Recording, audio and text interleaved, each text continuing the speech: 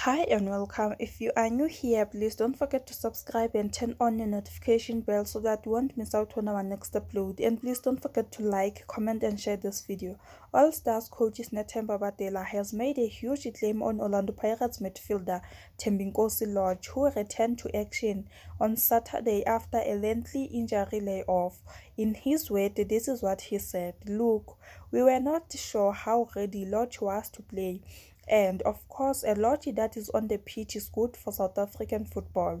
And you can see the quality, the movement in between the lines, how he turns and how he provokes the defenders to come at him, and the decision making. I mean, he is a fantastic player. That is why the fans love him so much at Orlando Pirates. And that is why the country is crying. Why is he not playing so that he can help the national team?"